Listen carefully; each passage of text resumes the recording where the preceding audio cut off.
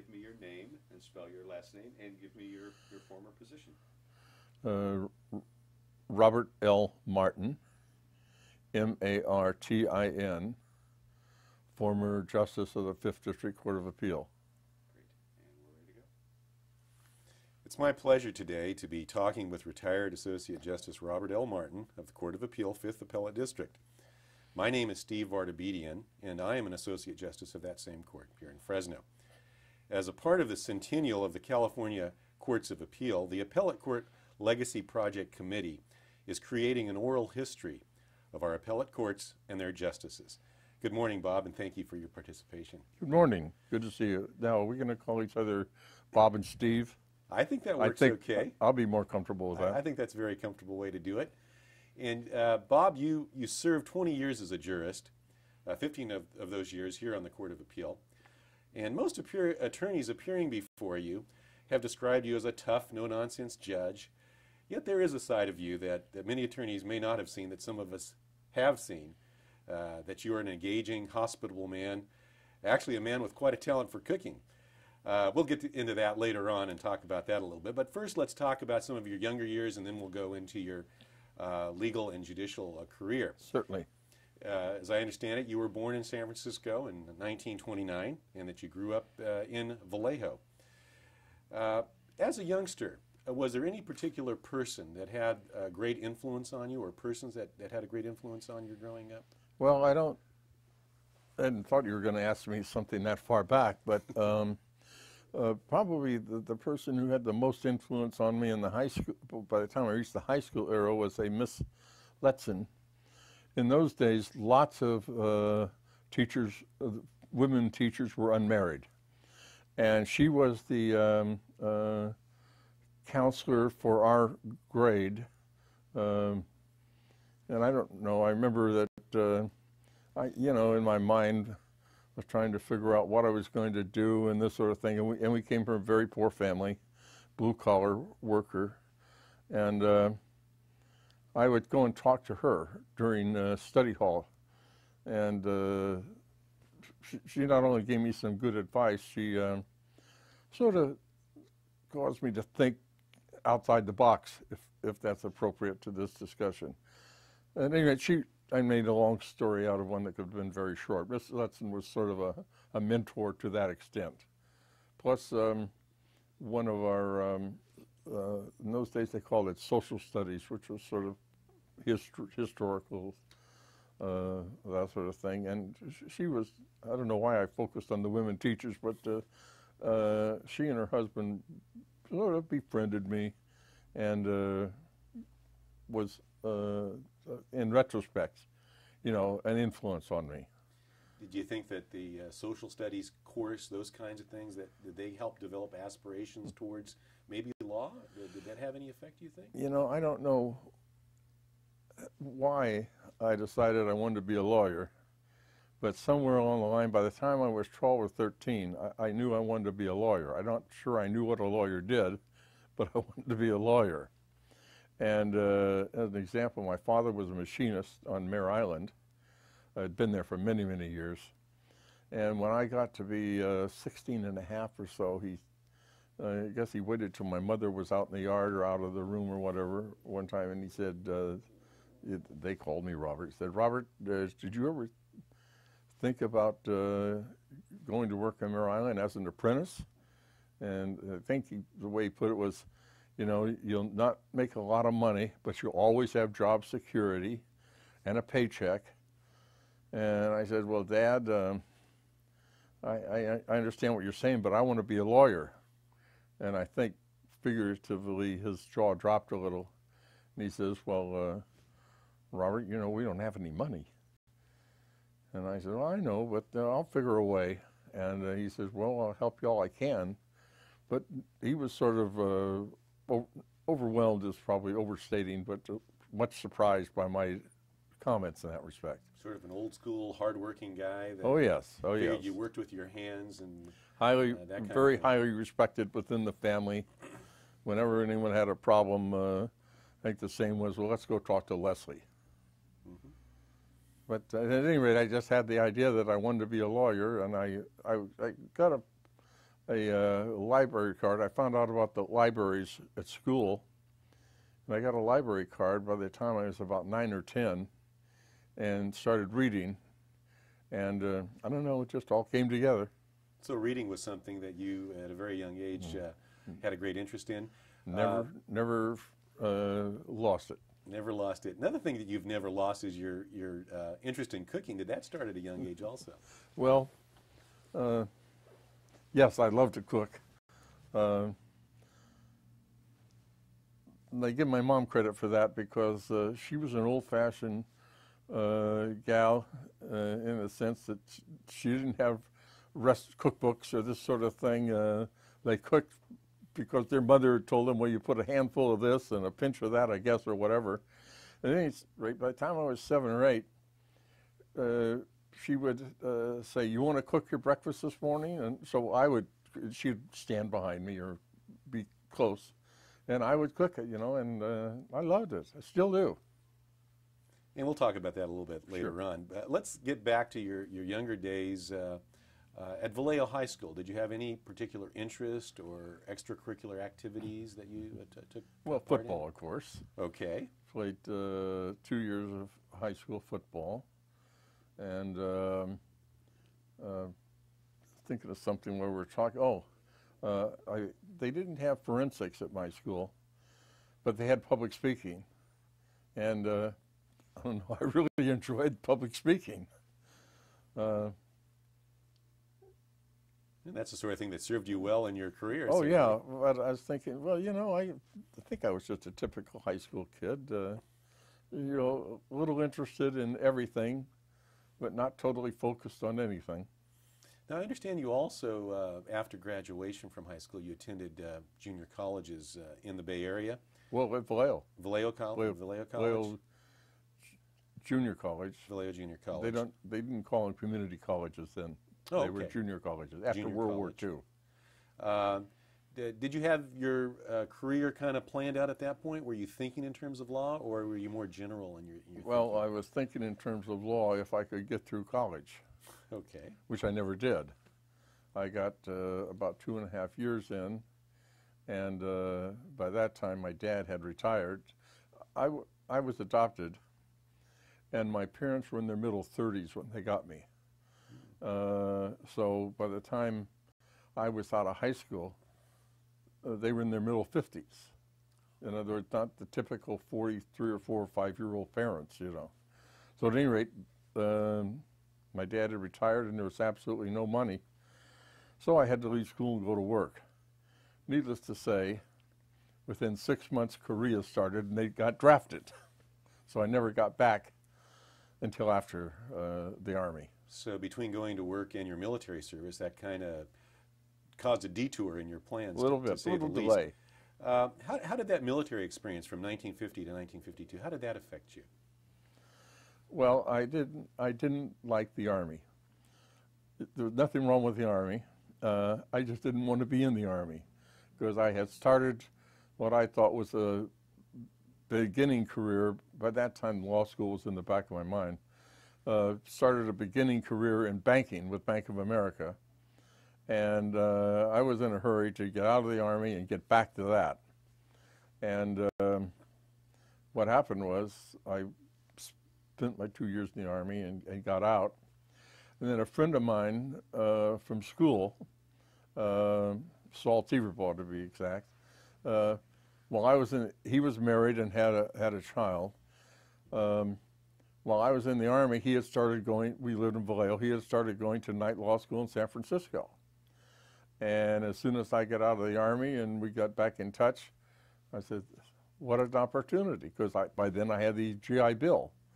So I went to 4 years of night law school, which the GI Bill paid, I think, about the first 3 years. And of course, I worked full-time during the day. Those, what didn't seem possible 2 or 3 years earlier, worked out.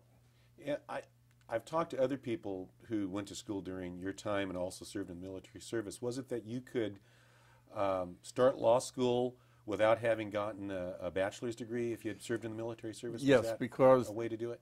they gave you credit for the military in the sense of you're older, more mature, and in their view, had a more firm idea in terms of what you wanted to do career-wise and all. In other words, I guess they weighed and said, okay, this is good enough to offset not having the bachelor's. So it's the mid-1950s.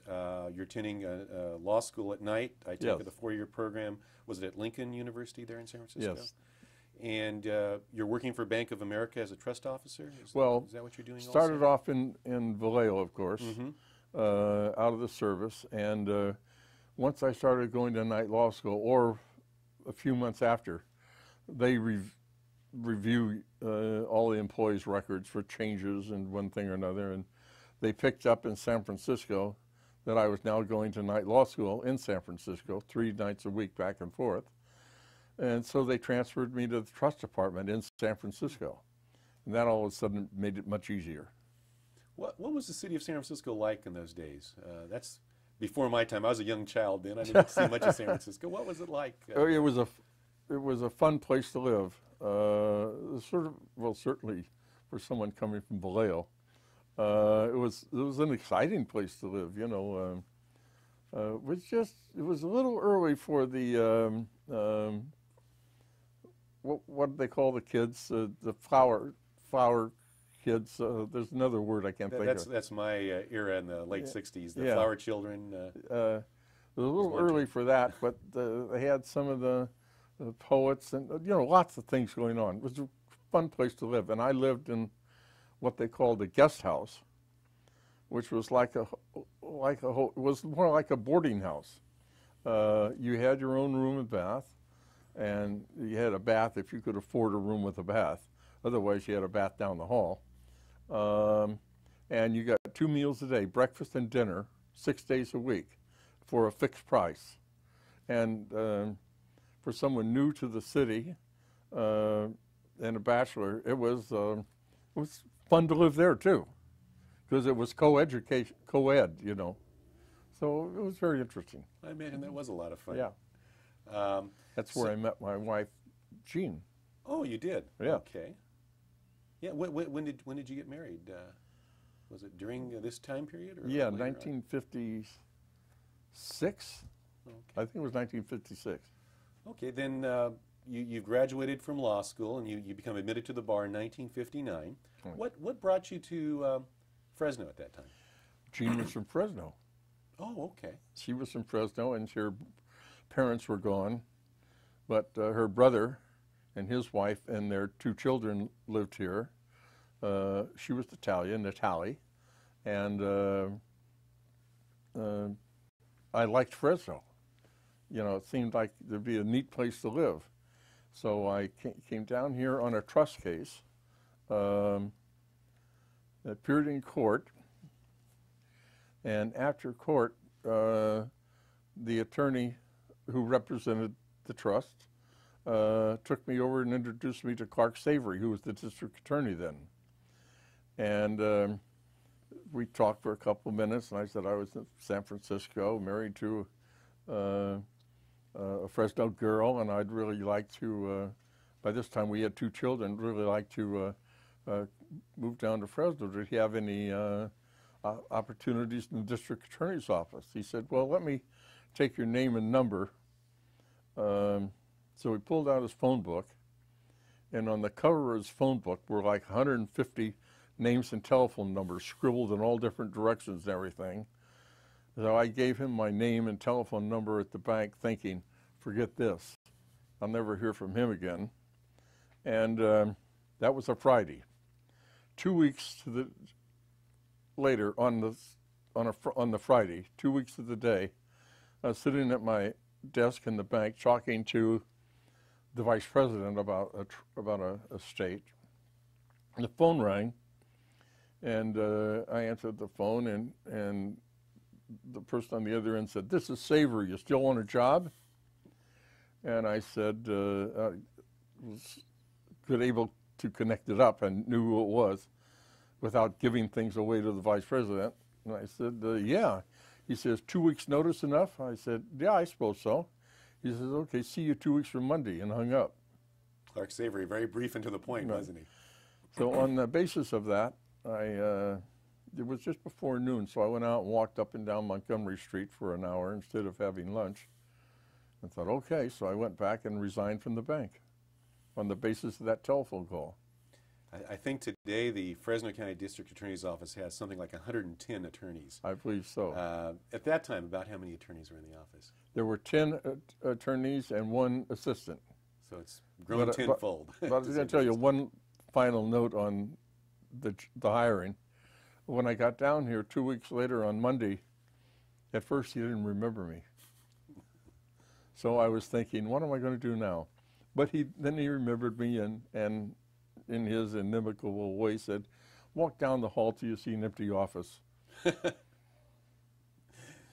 any rate, I didn't mean to interrupt the chain of thought. Oh, not an interruption at all. That's all a part of the way Clark Savory was and the way he operated the DA's office here in Fresno. So you, I guess, worked there for about 4 years. Did you enjoy being a prosecutor? Anything in particular? Oh, yes, I enjoyed it very much. About 3.5. Mm-hmm. And then the opportunity with the firm came up. But when you went to work in the DA's office in those days, irrespective of background, experience, or whatever, you started as a junior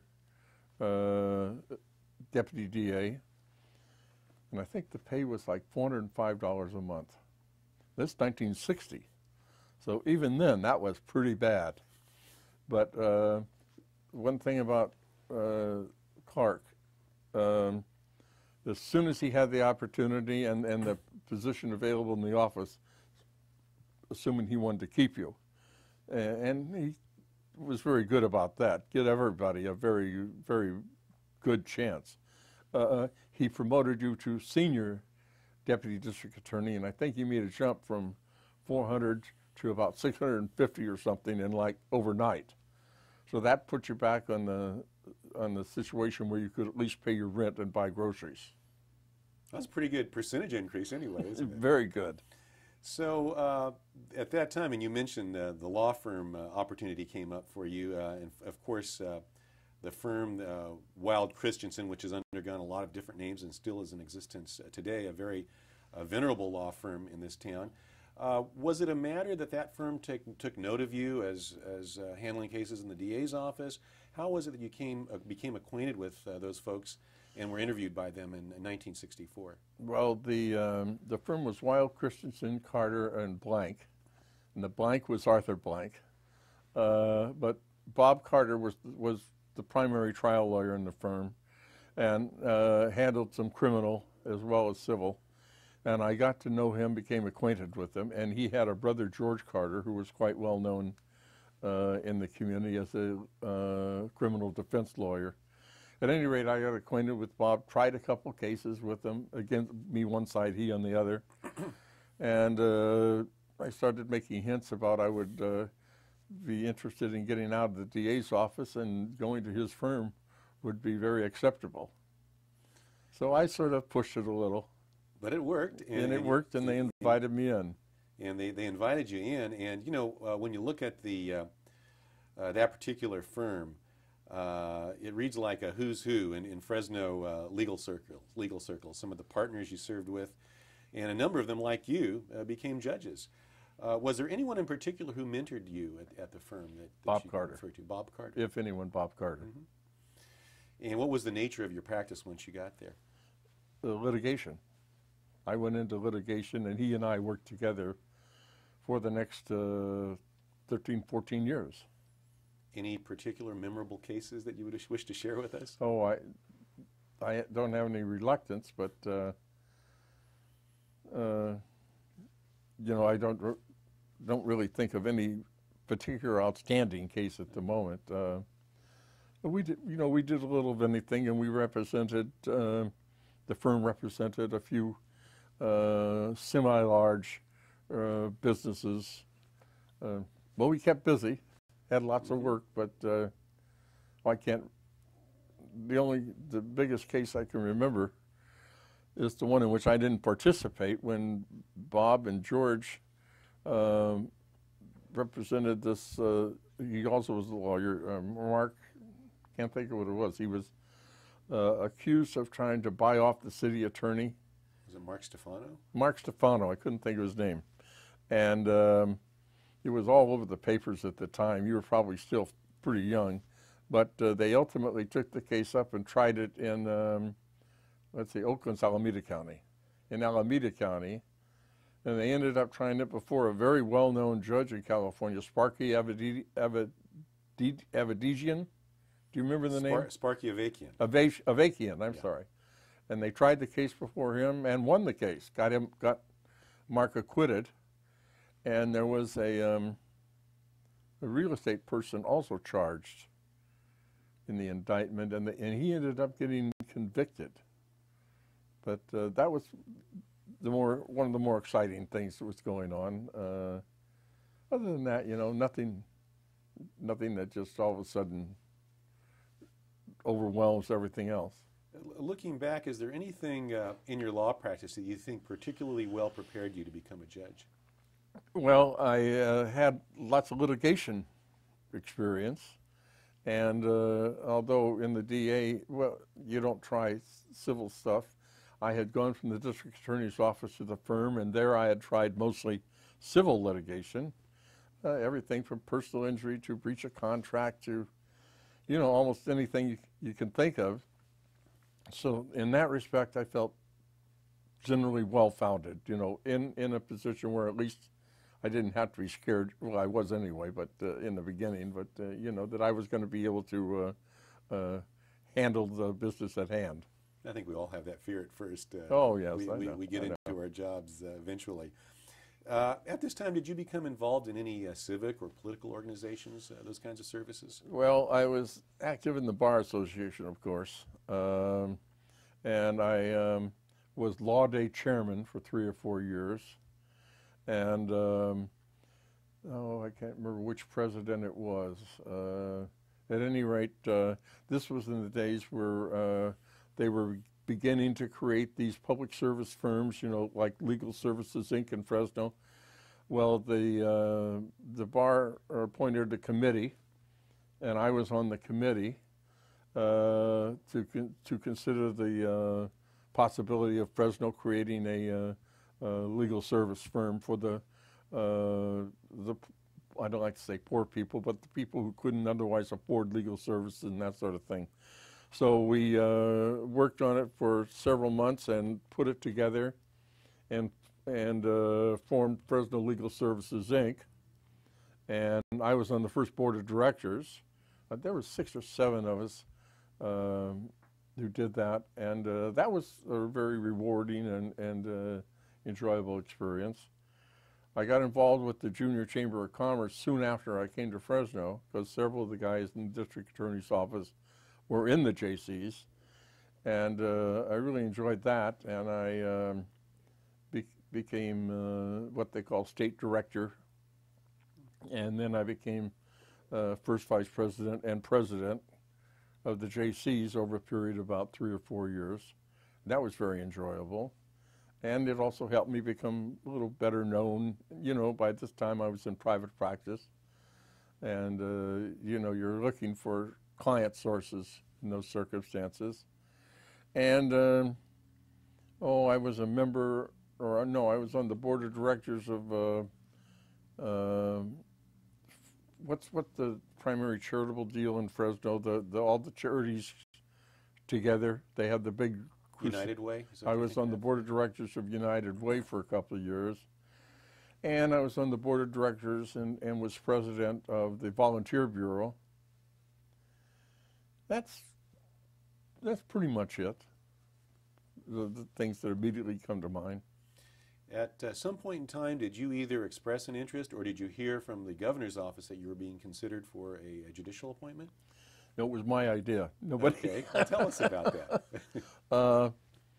Well, I guess when I became a lawyer, or when I was in the process of becoming a lawyer, it never occurred to me to think of the bench. It was hard enough for a night law school graduate to get a job in those days. Forget being a judge. But along the line, especially after I got to Fresno and got into private press, because I also became involved in Democratic politics. And I was on the Democratic Central Committee for a few years and was vice chairman a couple of times. So that got me interested, and somewhere along the line, the idea began to form. Well, it's a possibility, but when I was co-county chairman for Jess Unruh for governor in 1970, right, and then he didn't win. But you know, Jess Unruh was the head of the assembly. What do they call the speaker of the assembly? Speaker of the assembly, and they attribute the famous remark, "Money is the mother's milk of politics," to Jess Unruh. At any rate, he didn't win, and then Jerry Brown ran '74, and I was county co-chairman for him with Simon Merudian, who is passed on now, but was a very well-known lawyer in Fresno. And he and I flew up to San Francisco one Saturday for county chairman orientation or something. And flying back, he said, we're sitting together on the plane, of course, and he said, "Bob, what do you want to be, a Superior Court judge or a municipal court judge?" And I thought for a second, oh, well, I think maybe municipal court judge is good because I want to be a Superior Court judge. So that's the way we went into the things. And after the campaign and Jerry won, Simon got appointed to the Superior Court, I think, within 3 or 4 months. But some other people were getting appointed to the municipal court, but I wasn't one of them. So you're starting to think maybe my time is passing me by here for municipal court, but well, your perseverance pays off, though, doesn't it, in the end? Absolutely. Well, at any rate, I finally said, okay, that's the way you want to play the game mentally. I called into my friend in the governor's office and said, listen, forget the municipal court stuff. Put me in for Superior Court. 2 months later, I got appointed Superior Court. You weren't aiming high enough was the problem. Right. You were overqualified for the municipal court. Yeah, sure. After taking the bench, what were some of your first assignments? Do you recall? Oh, God, I remember my first one. Holly Best was the presiding judge, and I'll anticipate one of your questions. If I had a mentor on the court, it was Holly Best. But at any rate, he assigned me some short causes, and one of them was this contest, this 18, 19-year-old girl from Utah. This couple from Coalinga had adopted her baby and gone back to Utah and picked up the baby within a matter of a few days after birth or whatever. And she had signed the necessary papers, but if I remember correctly, you had a year within which you could renege on that and change your mind. Well, she changed her mind, and Henry Leckman was an attorney out in Coalinga, represented this couple who had the baby, and this young woman, I've forgotten whether she even had an attorney. She must have. At any rate, it came up for hearing before me. That was the short cause. So the law was clear. She was entitled to have her baby back. And finally, I tried to think, what am I going to do? And I finally said, well, I'm going to have to talk about this. Well, we'll say they're Mr. and Mrs. Smith, with you in chambers, Mr. and Mrs. Smith, and she's been holding this baby. And no one else is going to hold that baby. And I said, it's okay, let the other young woman, let the mother hold the baby while we're back in chambers talking. So I got them back in chambers, and with their lawyer, Leckman, and he was supporting me all the way. Henry was a good guy. He's gone, like so many others, gone now too. But I finally said, I have to give the baby back to the mother. And the adoptive mother absolutely went to pieces. Started crying. It was more than crying. It was just was terrible. And I didn't know what to do. So her husband is there trying to console her, and finally we had to call the medics and take her out on a stretcher. And I was standing, this was in the new courthouse. By then we were in the new courthouse, and my chambers had windows looking out I get turned around downtown, not the north side, but the east side. So I got up, turned around and stood and looked out the window until the medics and everyone got there with the gurney and took her out. So that was my first case. Nothing like an emotional start to your Superior Court career. Any particular assignments in Superior Court that you liked? I started out with family law. Ken Andreen had been the family law judge for several years, I think. And in the well, you were there. In those days, at least, they used to rotate criminal law, family court, estates and trusts. Pretty much had a different judge each year in those departments, unless somebody, I think, like when John Fitch came on, I think he wanted estates and he wanted family law, didn't he? And he took that for 2 or 3 years. But that's about the way it worked. Mm-hmm. But I enjoyed, family law because you really get with it, and especially adoptions, because as I told you, I was adopted, and I got great pleasure out of handling an adoption for people. It's the only thing you handle in which everyone involved is happy when it's over. And it's so true in family law. Otherwise, there's a lot of bitterness. Yeah, there's a lot of bitterness there. A very pleasant type of order to make, certainly. And I enjoyed trials. Any trials that stand out? Oh, yeah. People versus Stankiewicz. There's a death penalty murder trial. And he escaped in the middle of the trial and was gone for 2 days. They brought him back, and we picked up where we left off to continue the trial. And the jury brought in the death penalty. He's still on death row in San Quentin, and it's been almost 30 years. Yes. Amazing. So, and it sounds like you really enjoyed Superior Court. Did you sense, though, that there might be a window of opportunity for appointment to the Court of Appeal sometime during your Superior Court tenure? I was appointed to Superior Court the same day that Pauline Hanson was appointed. And somehow Pauline and her husband Bill and Carol and I became fast friends. We traveled together, we did everything, had a wonderful time. They're both gone now, but when Pauline, who was the, what do you call the chief lawyer here? The principal lawyer.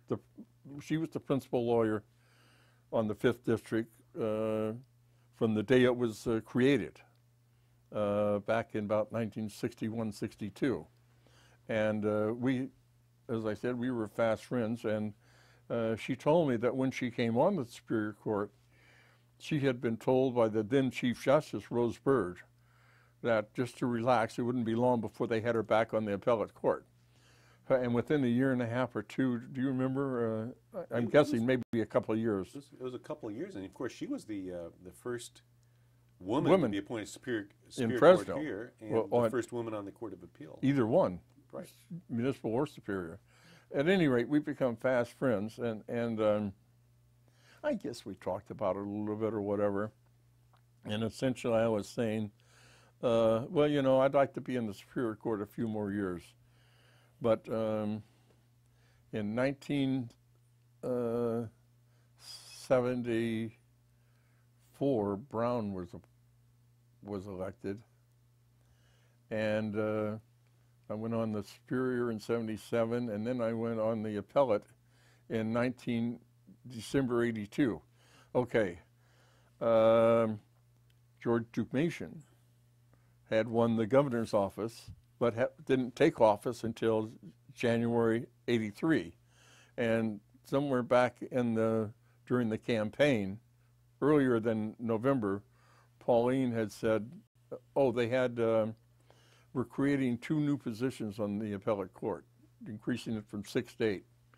She says, Bob, if you ever want to be an appellate judge, you better put your application in now. And I took her word for it and put it in. And after much political, well, the Republicans tried to block Brown from getting the appointments so that they could have the appointments after Duke Mason took office. At any rate, they didn't prevail, and the same day that I was appointed to the appellate court, Charles Hamlin, who was my former law partner, was also appointed. So I did things in twos. Twos to the Superior Court, twos to the appellate court. And now I can't remember what the point of the story was. Well, we were just trying to determine when that window of opportunity came okay, for I'm your sorry, you're right. appointment to the Court of Appeal, and you've pretty well described that. Got a tail to get old. But at any rate, it's because of Pauline that I went ahead and put my name in. That was good advice you received from her. I would have been very happy to serve another 5 years on the Superior Court and then go to the appellate court, if ever. Sure. But things worked out. Things worked out that way, and as you said, you and your former law partner, Chuck Hamlin, who was also on the Superior Court, were appointed that same day. A few months before you, there was an opening when Wixon Wolpert was appointed from San Luis Obispo County. So the three of you really joined the court very close in time, in a court that was expanding quite a bit with the two new positions. Just between the three of you, that would be Wick, Chuck, and you, was there any sense of competition, camaraderie, or some other way you would describe your relationships coming on the court so close in time? Well, Wick got there about 6 months, 4 or 5 months maybe, before Chuck and I. And that was the point where we were outgrowing the offices over in the State Building. And they created two new temporary, well, they weren't temporary offices, but offices in space that wasn't intended for offices for Chuck and I, for us to have a chambers. And Wick was way down at the other end of the court. So the only time you spent much time together is if you were on the same panel for oral argument, or if you went down to someone's office and said, I want to talk to you about this case or that case. So we were all friends, but I can't, and of course, I had established this relationship with Pauline, and George Zeno was on the court, and George was always fun. So it wasn't that at least that I singled out any particular one or two other than Pauline. We just sort of all came together, and it was a very happy relationship. Once, in my experience, once you took the oath, forget the politics. From then on, you were a judge and you weren't a politician. And so politics never entered into it. We weren't real social, but we were social enough so that we periodically got together and this sort of thing. It was just a very happy experience. And you've already mentioned that you, of course, the other two that were appointed very close in time with you, and you joined George Zinovich and your good friend Pauline Hanson. The bench also consisted at that time of Presiding Justice George Brown and Associate Justice Don Franzen, as well as Associate Justice Ken Andreen. As part of this legacy project, we are able to interview Justices Zinovich and Andreen. Right. Unfortunately, the others have passed away, and right. you've already told us a little bit about Pauline Hanson. Is there anything you'd like to share with us about your working relationship with George Brown and Don Franzen, starting with Presiding Justice Brown? One thing about George Brown, he was a great guy. So many of these people are gone, you know. Knock on wood, or find some. At any rate, you'd be on a panel with George Brown, which, as you know, and whoever ultimately listens to this might not, there's 3 judges on the panel, one of whom is assigned to write the opinion. But you'd be on a panel with George Brown. I would write the opinion, go through oral argument if they had oral argument, and at that point I would circulate an opinion, my opinion, for sign-off by the other 2 judges. At that point, George Brown has never said a word about the case. And back comes my opinion with a dissent. Well, he didn't like the search. I'd walk down to George's office and I'd say, George, why didn't you say something about this? I would have modified the opinion. I think you're absolutely right. He'd say, oh, well, I didn't want to bother you or something like that. So, Oh, okay, George. So I take it back, rewrite my opinion, which meant that his dissent got tossed out, and we're all finished. And why he wouldn't come down and save himself hours of work and just say, Bob, take another look at that search issue or what. But it got to the point where I'd laugh about it. You know, I'd sign my prospective opinion and send it down to George and then wait to see how long it took to get back with the dissent. But you know, George was great. He was a wonderful leader of the court, a very bright man. And, Oh, yes. He was. Sometimes he'd be formal, though, like you said. Oh, yes, he was so very, the formality of I giving don't like you a to written say dissent. old-fashioned because it Yeah. applies to me, but he was very formal in that respect. And he wasn't above coming down to your chambers and chatting and gossiping a little, that sort of thing. Yeah. But he was a great guy. He told us a story one time. We'd all gone up to Madeira, and what was that? There was that judge up there. No, I'm sorry, Merced. We'd gone to Merced for one of these legal get-togethers in which we'd been invited. And there was a judge up there on the Superior Court who'd been there for years and years. Can't remember his name. He was well known. But George was telling us on the way back that when he had not been appointed to the Court of Appeal, it's on the Superior Court in Kern, and they'd gone to some judges' meeting, and this judge from Merced had took him aside and said, George, don't bother putting your name in for that vacancy on the 5th District. Says, because I got it all sewed up. And George said a month or two went by, and I got the appointment, needless to say. He says, I never miss a chance to hold it over his head to remind him of that conversation. So, and he'd laugh, you know. Perhaps I shouldn't interject who I think that is, but that's probably Donald Fretz. It was. Okay. I couldn't think of the name. He was a longtime judge in Merced County. He's gone now, too. Yes. Another person on the court at that time who later became presiding justice himself, Don Franzen. Any thoughts about Don? They all became presiding justice except me. I was the token Democrat after a while. But Don Franzen, well, he built this courthouse. You know, he was the presiding judge during the time that the legislature finally broke down and voted the funds to build this courthouse, and he was very instrumental and active in building it. And I think he knew, I didn't know, but I think he knew that he was going to retire a couple of years after it was finished because he really took great pains, you know, to be a part of everything that went on. He was just a really nice guy. Of course, he was a Fresnan, so I knew him before he became a judge, you know, way, way back. In the 60s when he was with Bob Sears-Iani. What was the old name of the firm? Miles Sears and Yanni. Miles Sears and Franzen. Oh, Franzen. Before Yanni. That's right. So I just thought of Don as being a very nice guy and a friend, and knew Irma, and when we would go on judicial trips, Carol and Irma got along very well, so we spent maybe a little more time with them than maybe with somebody else. A very enjoyable experience. Did you find any difficulty in your transition from the trial court to the appellate court? How did that go for you? Well, I had sat on the appellate court for 2 months pro tem before I was elevated.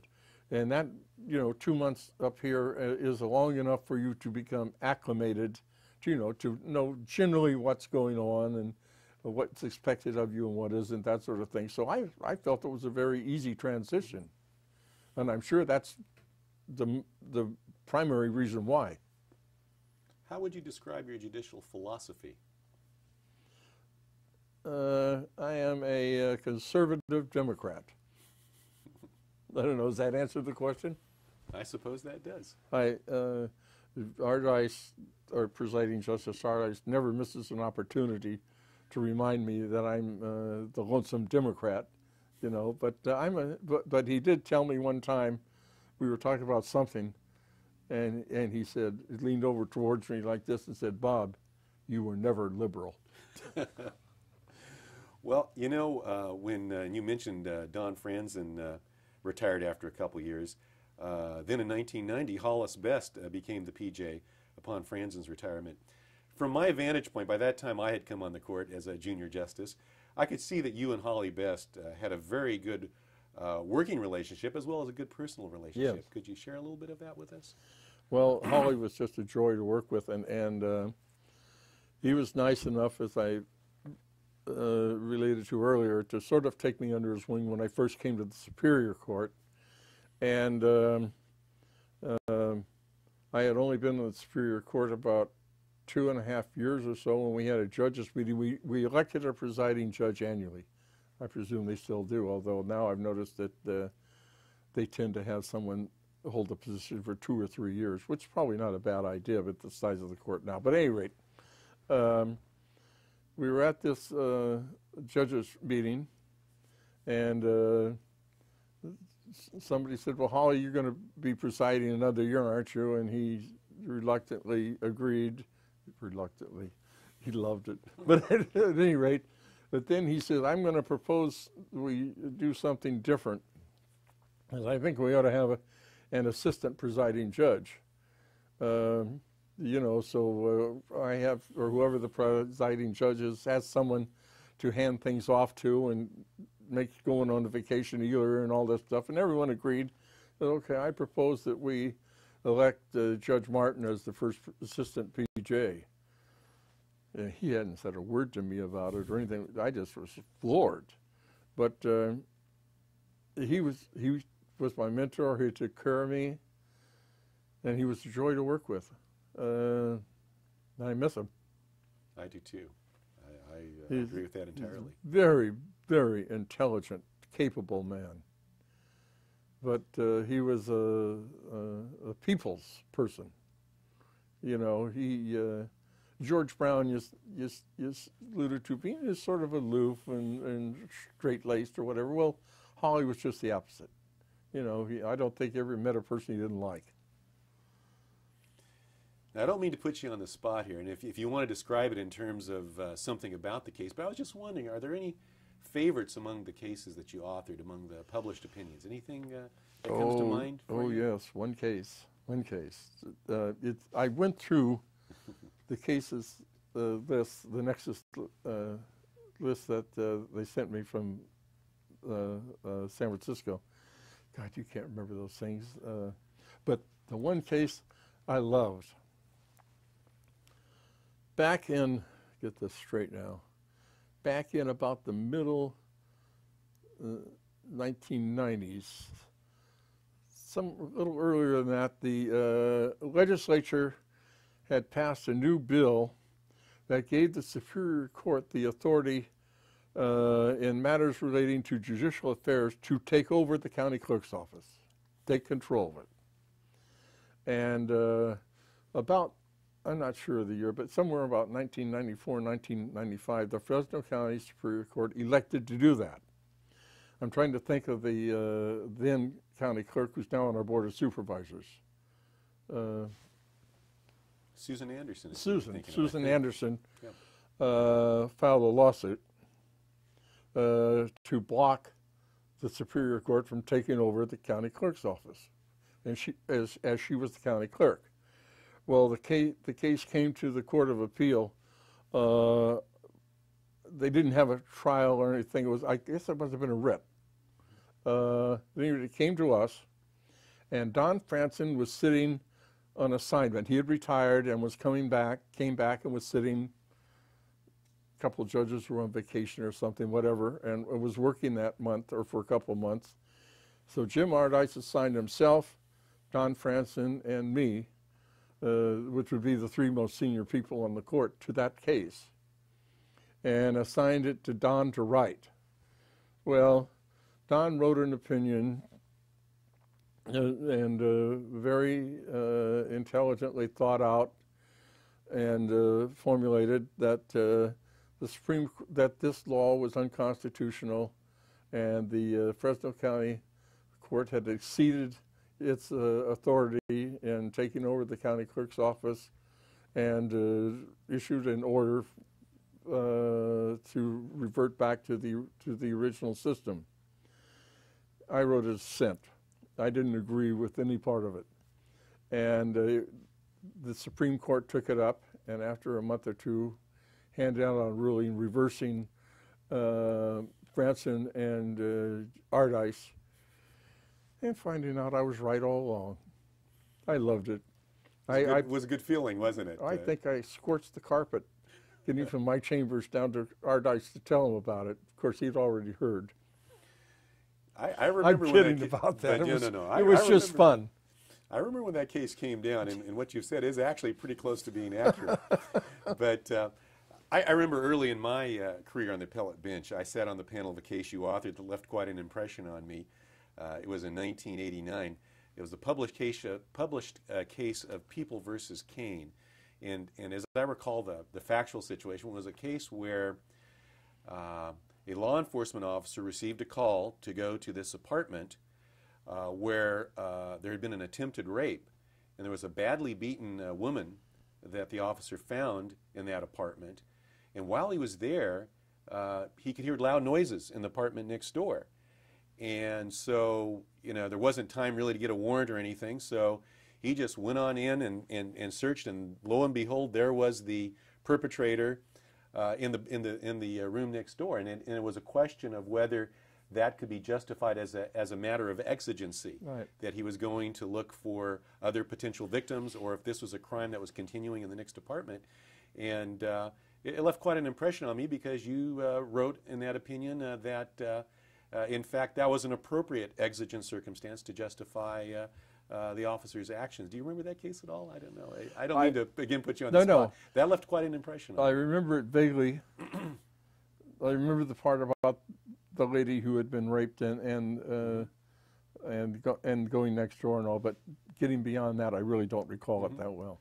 Yeah, but to me, it was important because it showed that, sometimes we have to get a little bit outside of what all the published cases say. We might have a unique circumstance, and I thought that you showed the willingness to extend exigency to that kind of circumstance where someone is looking for other victims and a possible continuing crime. Well, you can correct me on this, but I think we were in the stage then where exigency at all was sort of a new theory, that it hadn't been around for 50 or 100 years, like, so much of the basic law that we practice. It was something that was still evolving and being formulated, and so I thought that was a pretty important decision. So, and you've already alluded to some of the turnover that took place in the court as new people came on. By the early to mid-1990s, in fact, there was a huge turnover in the membership of the court, and I like to say that you kind of bridged the gap between a couple of generations on the court. Would you describe any changes that you might have seen over the years in terms of the administration of the court, the processes, and the work environment as a person that was going there during these transitions? Well, of course, the biggest change was we got bigger. When I went on the court, Chuck and I were the 7th and 8th justices. We're now, what, at 13?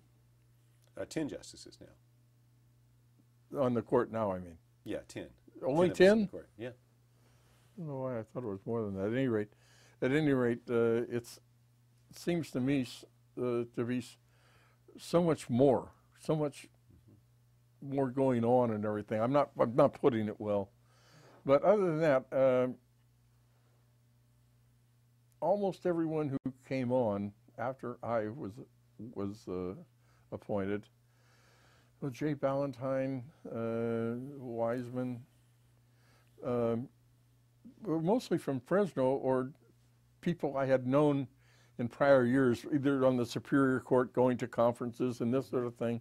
So we all seemed to blend together, fit together very well. There was I can't remember anyone ever coming on to the court where prior to his or her getting there, people were saying, "God, what a terrible appointment." I really can't remember that ever happening, and I don't believe it ever did. They're a very collegial group. And you've already pointed this out. You kind of half-jokingly referred to yourself as the token Democrat. Right. And But it's something, and I think you've already also pointed this out, that the difference in party affiliation hardly meant you didn't get along with your cohorts. You did, and you've always described this as a very collegial court. This collegiality wasn't a mere matter of social collegiality, although you've already pointed out that one very important dissent that you had. Other than that, there were very few dissents in cases in which you participated. To what do you attribute this harmony? Let's call it. Well, a lot of it is attributable to our staffs. We have 10 justices now, which means we have, not counting the group that does by the court type opinions, we have 20 lawyers writing drafts and synopses for the various justices. And as a result of that, you don't have 10 individual judges thinking about that particular case and thinking of various alternatives. And I'm not putting this well, but it all comes together very well, and I think we get a better work product. Do you think it's a good thing that we have career lawyers as opposed to like an annual or Absolutely. Or every 2 years have clerks come in? I'm anticipating you, but absolutely. And I admire the lawyers who go into that career, because I can remember one of the Supreme Court justices back about the time Marvin Baxter was appointed. What was the old man on the court in those years? God, he was a Democrat, and he sat into You're his... thinking of Stanley Mosk, I believe. Stanley Mosk, right. Yeah. Stanley Mosk had a attorney assistant, and Stanley must have been on the court, what, 30 years or thereabouts? A long, long time. Towards the last 10 or 15 years, the saying was, when you read an opinion by Stanley Mosk, I challenge you to tell me whether it was written by him or his assistant. They had been together so long that they thought the same way, and they even wrote the same way. And I think that's indicative of the kind of work and product you get from these lawyers who take this job to heart and don't say, well, this is not a stepping stone. This is something I'm going to do for a long time, so I'm going to do it well. And we're so blessed to have people like that. That's so true. On a bit of what was a sad note for many of us, we were all shocked and saddened a year ago when suddenly Justice Bill Stone passed away at the age of 66. Of course. Bill was a colleague of both of ours who served here at the Fifth from 1988 to 1999. Would you share some of your recollections of Bill, if you can? Well, Bill was a joy. He and Judge Ardice were both sworn in the same day. And when Chuck Hamlin and I were sworn in, Judge Brown said, okay, flip a coin to see who's senior this month, and then you change back every month. It worked out fine, you know. But when Ardice and Stone were sworn in, was it Franson? Who was the PJ? It wasn't... I believe Franzen would have become PJ. It was very close in the time between when Brown retired and Franzen became PJ. Maybe Brown was still there, because I thought Jim told me later on, Brown told me that because of our ages that Bill will be senior. But Bill deserved to be senior. He was not that, but he deserved anything that he received, because he was a fine person. He was a fun guy. He was a fun guy. Did you have any, you've already related some favorite stories on the court. Any other stories of your time on the court that you wish to share with us, or have we pretty well covered the ones that you'd like to talk about? When you try to think of those things, they just won't come to mind. Well, I remember, oh no, that was Superior Court. When I was the presiding judge of the Superior Court, before Pauline came to the Fifth, she was sitting out in juvenile, and they were building the new court section out there. So I was sitting in my chambers one morning without anything. Well, I had plenty to do, but without anything I wanted to do. So I was thinking, what can I do to get Pauline? So I gave her a call, and I called the juvenile hall, and the clerk answered the phone, and I said, "This is Justice Martin," or I'm sorry, one court ahead of myself. "This is Judge Martin, and I need to talk to Judge Hanson." So, oh yes, Judge, yes, sir. We'll stop. I'll have her stop the proceeding and get right on them. I thought, oh God, what have I done now? At any rate, she came on the phone and said, Bob, what is it? I said, I want you to look out your window. And she says, yeah, what are we looking for? I said, well, I gave an order for those carpenters out there to take the leftover lumber and build a scaffold so we can take care of these juveniles once and for all. She said, what? Bob, and then she said a couple words that a lady doesn't normally utter. But that was a fun day. I don't know. I never, this is the truth, I never got tired of getting up in the morning and going to work.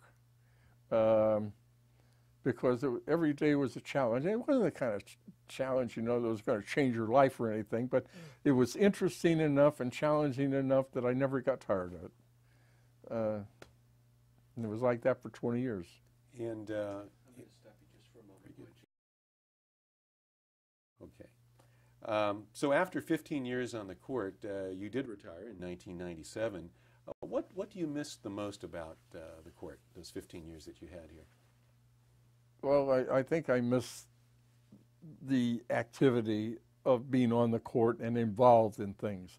After I retired, I worked for about 6 years on assignment, not 100% of the time, but the first couple of years or so I worked almost 100%, and then I cut it back to I was working maybe 25% to a third of the time, sitting on assignment, and I would travel up and down the valley primarily.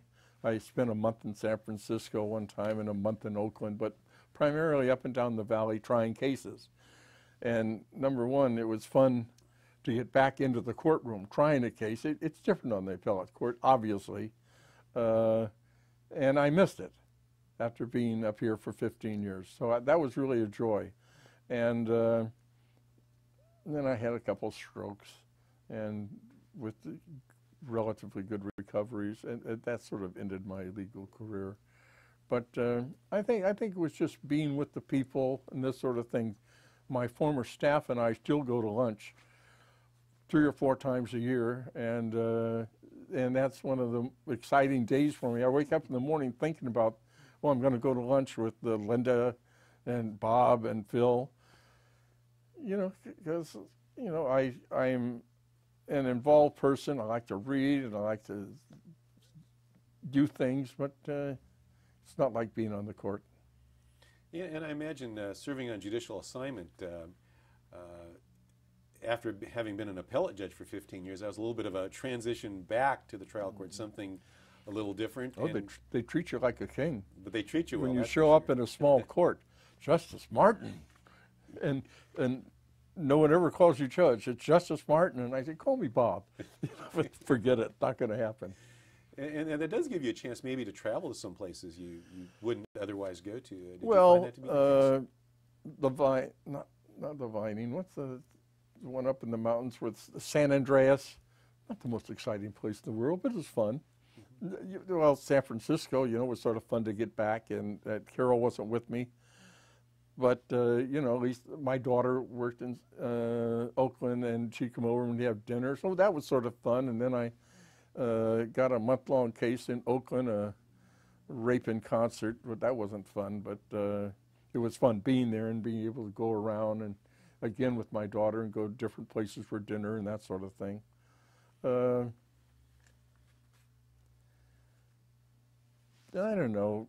Mostly when you're on a 2 or 3 day assignment, you're there, you do the work, and you come home. That's sort of it. Yeah, I imagine retirement, and now that you're no longer doing assignments, is giving you time for other things. You're reading would be one thing I'm sure you're active with, and you're doing quite well too, by the way, in terms of you talked about the strokes. You have recovered remarkably well, Bob. You mean have. I don't look like this? Oh, come on. But I did want to ask you about one of your favorite pastimes we've already alluded to, and that is cooking. I don't imagine that you could possibly improve on that chili recipe of yours. For many years, you were the perennial winner of our court's chili contest, the chili cook-off. And are you going to be giving away that secret recipe anytime soon on your chili? Well, anyone who wants it, I'll sit down. I don't have a recipe. As you said, you learned from your mom. I and learned you put from a my pinch mom, of this and and I a pinch just of that. put it together as I go along. But I enjoy cooking's fun, and I do enjoy eating. You know, not just the fact. Well, that's the fruits of your labor, right? Absolutely, but since I had the stroke, I have to not hours and hours, but I have to go through a physical exercise routine, and of course I love reading, and I've never not read, and I like watching television. There's the History Channel, the public broadcasting, PBS, and there's a A&E, I think it is. And there's one or two others. I don't mean that I don't watch junk like everyone else does, but my primary interest is, like, I love to watch the History Channel.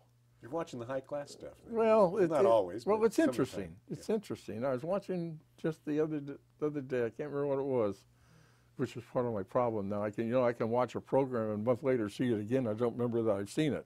Well, that's no different than I, so don't worry about that. But at any rate, it was something that was just interesting to me. Nothing I would ever have occasion to be involved with or do or anything like that, but it was just interesting.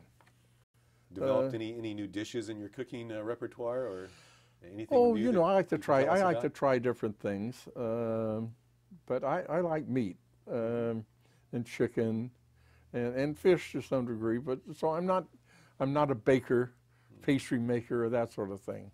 If one of my favorite dishes is pot roast, you know, I like my mother. I don't make it like my mother used to make, but I sure wish I could. But cooking is fun. I imagine you also have more time for your family. Tell us about your family, starting with your wife, Carol.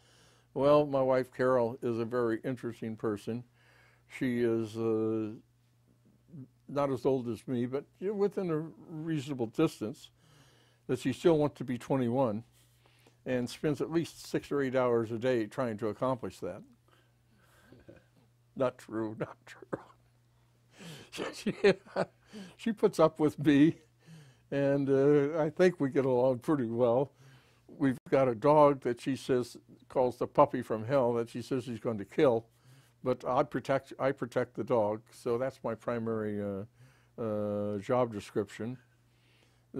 Carol is a good gal. I love her very much.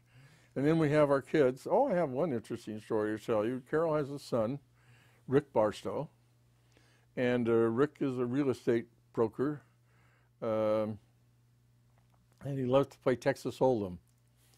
And about 3 months ago now, he went down to Las Vegas, and with Texas Hold'em winnings he had, he bought an entry into the world's Texas Hold'em tournament, $10,000. I'm impressed. But at any rate, he played in this tournament, and 8,700 and some started out. And I think they reduced it by about 50% each day. So he was in there 3 or 4 days, and it got down to where he was like the 179th person when he was lost a hand in which, what do they call it when you bet all the chips you have? There's a word for it in poker. I can't think. I'm not a poker player, so I wouldn't be the right person to give that. Whatever it is, at any rate, he was out. But he won $47,000. Wow. Based on the $10,000 he invested. That's not bad, is it? Very, very serious poker player. I'm really impressed. Yes. But and Rick's a very good guy, nice guy. And my daughter, Lisa, who is the oldest, she's a partner with Baker, Manick, and Jensen. Does primarily medical malpractice defense cases. My son, Bob, in the middle, he is a manager with Costco. He's the second man in the store up in one of the Sacramento markets. He is married, and he and his wife, Judy, have my only grandchild, Bobby, who's just turned 12. And my daughter Amy, who is with what is it? The safety, Cal OSHA. And she's not married, up in Alameda. Let's see, that takes care of everyone. And Amy's an attorney as well. With Amy is also an attorney, right. Yes. Let me ask you this, and again, I might be putting you on the spot here once again. Do you have any words of advice to any new lawyers? Oh, God. Just learn for a while to keep your mouth closed and listen. You'll go a long ways if you listen and pay attention as compared to walking into an office and trying to convince them that you already know everything. Other than that, I don't really think so. Any advice for new judges? Same thing. Okay. Basically. It's pretty basic and good advice. What would you like the legal community and the general public to most remember about you and your work as a judge? Well, I never even thought about it. Well, I hope they'll remember me as being a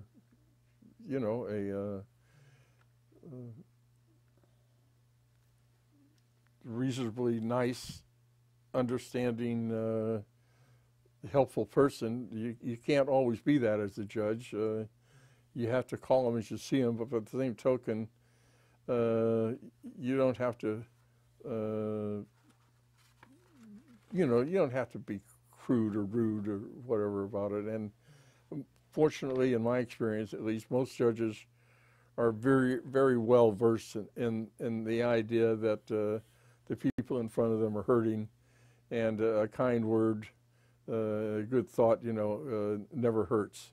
But here and there, and I suppose some say that about me, you can get a little upset and maybe say something you shouldn't have now and then, and feel badly about it afterwards. Try not to do that. But as far as remembering me, I hope they'll just remember me as being a good, decent judge. Very good, Bob. I want to thank you so much for sharing your thoughts and recollections in a very candid way with us. And thank you also for your many years of dedicated service. Thank you, Bob. Well, thank you. Thank you so much. No, I'm surprised. All right, projects.